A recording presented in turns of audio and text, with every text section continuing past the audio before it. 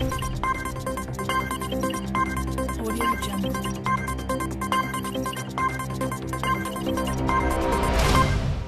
Very welcome. Getting ready for the 2019 season over in Sussex. Obviously, it's another big year for you because every year you play, you're actually playing for another year and another year and another year. So, how are things shaping up for you leading into the 2019 season? I suppose you could say that they're shaping up pretty well. I mean, sort of, this is, like you said, it's probably an even bigger year than last year. Probably, the year, 21 years old. Haven't played sort of one format last year, I think. Looking to solidify a spot in the other two, hopefully. But yeah, I know it's a big year. I'm looking forward to it. Just looking forward to keep enjoying my cricket and having fun. Obviously, there's training going on now, pre-season training. You have a few teammates who are with the England setup. You have Ollie Robinson just coming back from injury. He was explosive at the beginning of the season, picked up the injury and struggled later on. But for you, missing this, but you're missing a bit of pre-season. How do you think you're going to be able to just hit that ground running and be ready to start? Because I think the first seconds game is April 28th, I believe.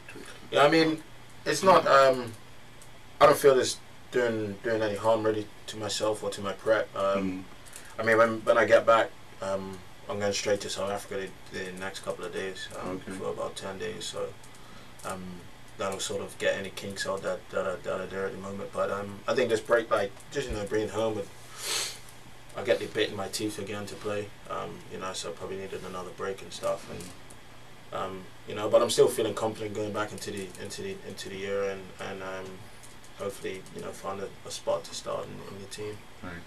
Obviously, adjusting to the three formats. You have already said you solidified a T20 spot, but the 50 overs and the 4 days and the longer version of the game. What do you need to be telling yourself more regularly? Because it takes that patience. It takes that what I don't have time for in a 2020, I have time for in a longer version of the game. I mean, it's that big A word. I'm assuming they're using football as well, called adapting. I just think that's probably the main thing in sort of when you're chopping and changing through formats, because the ball's still the same, it's still the same size, weight's the same. The pitches aren't really too much different, and the surroundings are usually the same as well. So I think it's just adapting, not only to the format but to the situation of the game on that particular day. Sometimes in the longer format of the game you can play like it's a one-day game. Sometimes in one-day cricket you can play like it's a T20.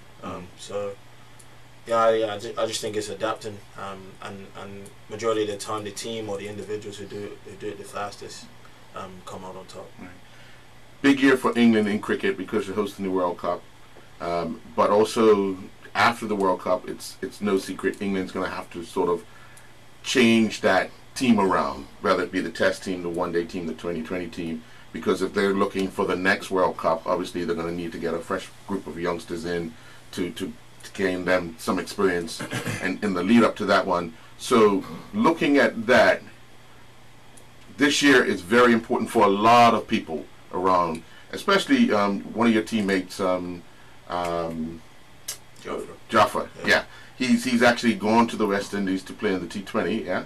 No, he's not. No, that's Chris. Chris, yes, Chris Jordan, yes. Yeah. But Jaffa's been the one that they've been talking about for quite some time. So you have that in your stable. You have those teammates right next to you that are knocking on the door. Does that give you drive to want to follow that lead? Yeah, most definitely. I'm pretty close with those two. I used to live with Joff as well, so me and him got on really well, and seeing the way that those two have gone in the last few years, especially Joff, he's taken off and just hasn't looked back really, and every club or any franchise around the world would love to have his signature, and now to see that he's so close to playing for England, I'm very happy for him. I'm looking forward to actually watching him play, and hopefully they pick him in the World Cup. But yeah, it definitely gives me the drive, and gives me something, you know, the inner belief that is possible, you know, to get that far. And but like I said, I'm just, you know, looking forward to putting in performances at Sussex and not looking too far. Yeah. Last year, you guys had Gillespie come in. What did he bring to that team? You know, me, in my opinion, I just think he brought a sense of like clarity.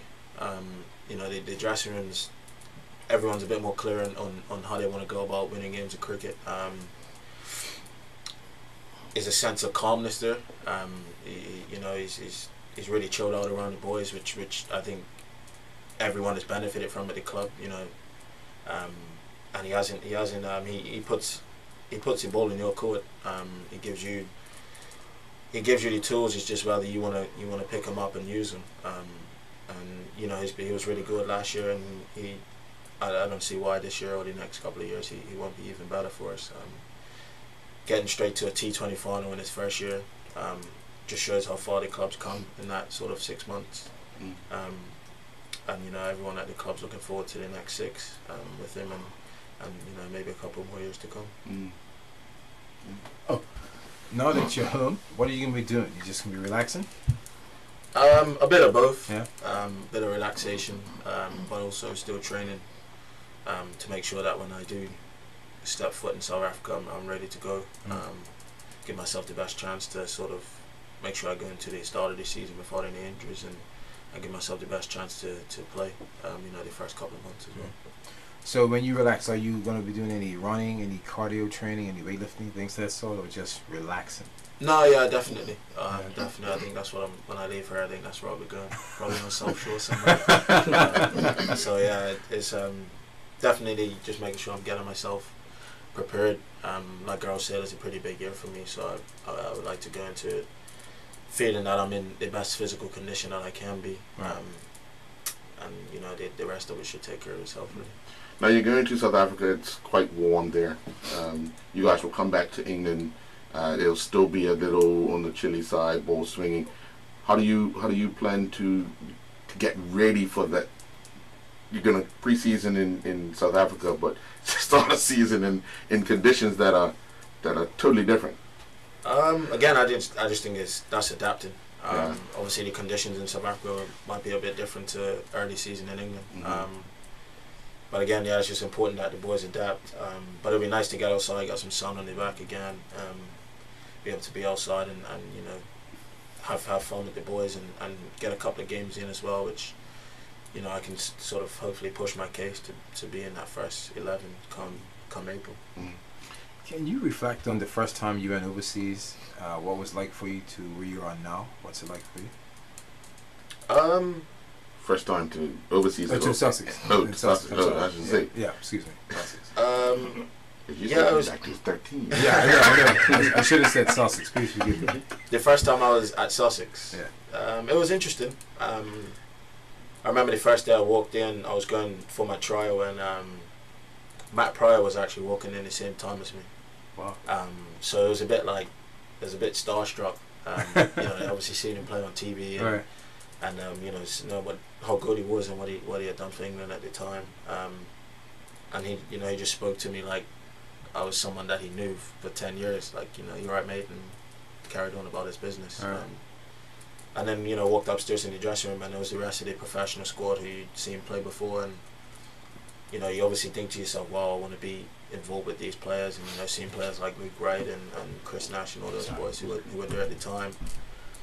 And now looking on to sort of 3 or 4 more years on, sitting next to Luke Wright in the change room after we win and stuff like that, and him telling me stories about old times and stuff, and it, you know, it's interesting, but you know, it feels like everything's just happened so quickly. Right. Now that I'm just, you know, sitting there rubbing shoulders with him, and then you got big players coming in like, you know, Rashid Khan, who we have, and you know, other overseas such as David Vies and those sorts of boys who played international cricket and stuff.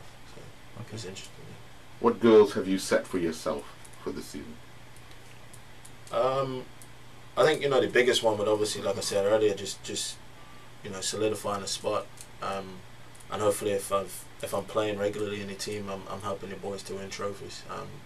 I don't really want to look too far ahead in terms of all the England stuff, and people always ask me about it and stuff, but it's not something that really crosses my mind too much. I'm just more interested in playing at the club where I'm signed at the moment, and helping the boys there. I really enjoy the environment down there. The dressing room's really healthy, and I'm just looking forward to hopefully lifting trophies with that bunch of players.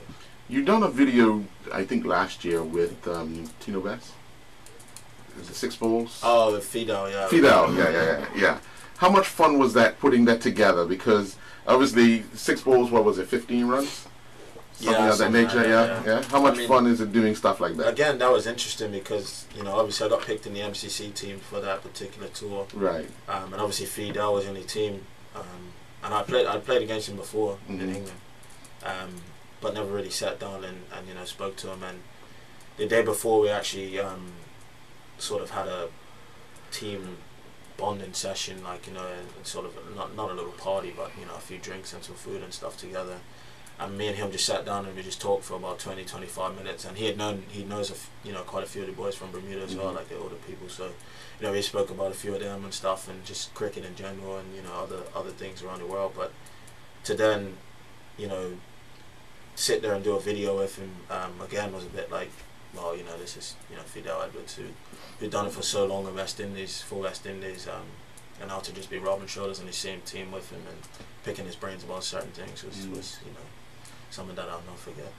We have a multitude of players playing football professionally.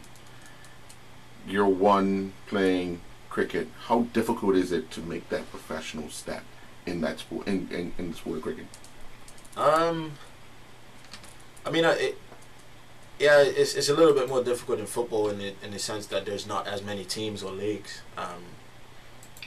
So I guess that if you do make this step, then you're doing something right, and something's going well for you. But I think for me, it was just a sense of believing that I was good enough to first get signed, and then again to play in the professional game. I didn't have the belief when I first signed in the academy. I sort of got signed and was just playing academy games and not really realizing what I was doing or how far I'd come. But then once I got mixed around the first team squad a bit more, and people started coming up to you and patting you on the back, oh, well, better this weekend or during the week and stuff, and then you start to sort of believe and realize, like, actually maybe you've got something that someone else sees in you as well. And once I sort of got that belief, the fire in the tummy or the chest, as you want to say, whatever, just went again. And I guess I sort of just kicked on from there. We have to break for news in a few minutes, but over the years, your success, who has been those people behind you that have kind of molded you to the person you are today? I definitely say my parents. They're top of the ladder, definitely. Mom and dad always. I hate hearing it from my mom whenever she calls me. She'll ask me what happened today or how did you get out, and I was like, I don't know, I just got out.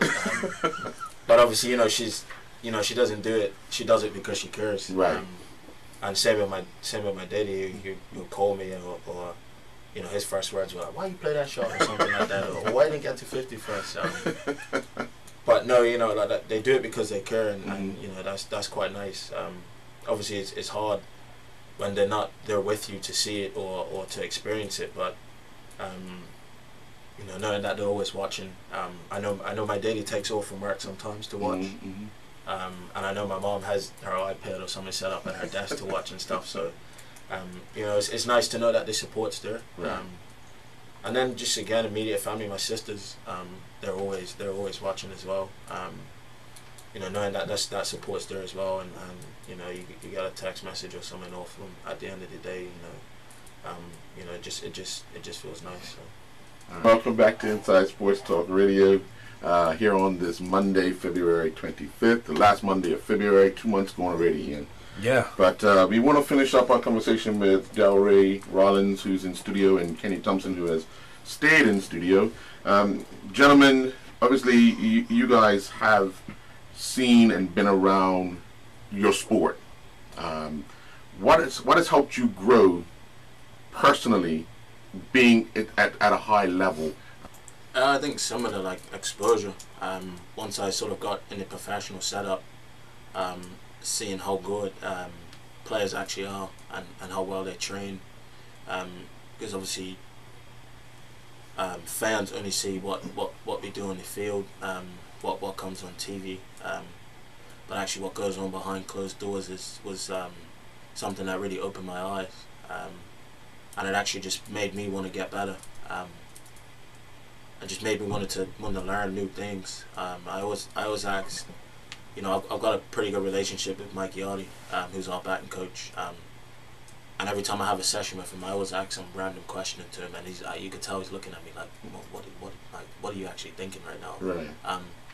But somewhere down along the line, that question comes back, and it sort of clicks in my head, or maybe something clicks in his head where he was like, okay, maybe I see why he was acting that, or I would say to myself, okay, no, I see, why he said that to me, and it was just, the wanting to learn and wanting to get better, because when I first joined, I saw I was how far off the pace I was, even though they had given me the opportunity, and I feel that sort of in 2 or 3 years I've come on a lot, and my ability's gotten better, and also my knowledge for the game has grown a lot, just listening to people, and they say it's a big thing when you just listen and you don't speak, but being a sponge, and I've done that a lot for probably the most part of 2 years, and that's helped me to sort of grow into the player I am right now, I guess. Audio Jungle.